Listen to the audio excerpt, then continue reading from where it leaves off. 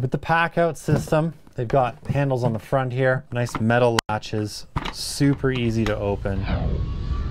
On the front, you can put a padlock if you want to lock all this together. It's got a metal ring on the inside, so you can't just snip this with some side snips or something. You actually have to use a grinder to get into this. The way they come apart is you pull this little lever up right here inside.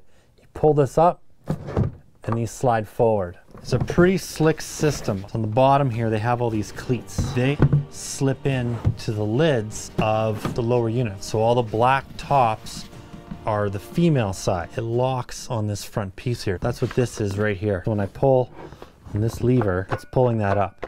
So that's how this system works. By far, the way this connects trumps every single system out there. IP65 rated. They can be outside, they can get wet, and your tools they'll be fine. They'll stay dry. So in this box, you get some nice pull-out little containers. And then one below here, it's got some nice dividers. And these come out, so you can kind of customize it however you want. These just slip right back inside. Got the same thing on the bottom. And then this little guy opens up and it's got some slots. These don't come out for your drill bits or whatever. You could keep screws down here. You could keep your drills in the middle, impacts, whatever you need.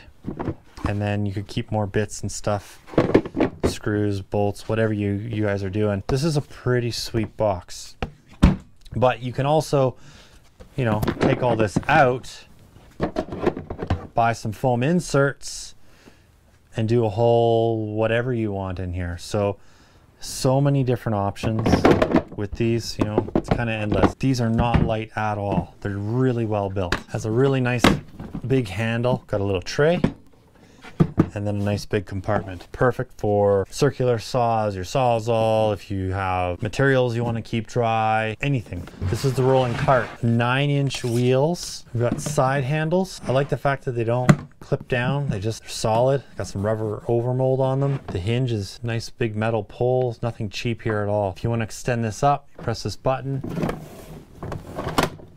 and that extends up. Same latches, same little tray, and then a nice big box. This has little tabs at the back that help keep this lid open so it doesn't fall down on you. So it's a little stiff, but it holds it open, which I really like. It's not gonna slam down on your fingers while you're rooting through your stuff. It's got these great metal bars on all 4 corners of these boxes. Now these are cool because there's a lot of aftermarket attachments that guys are making for this, you know, for your levels. There's some cool things you can get. Nice and big. We can add a million Packouts to this if we want. There's all different types of boxes we can get. There's screw boxes, there's bags, there's backpacks, there's vacuums. Keep on crushing it. We'll catch you later.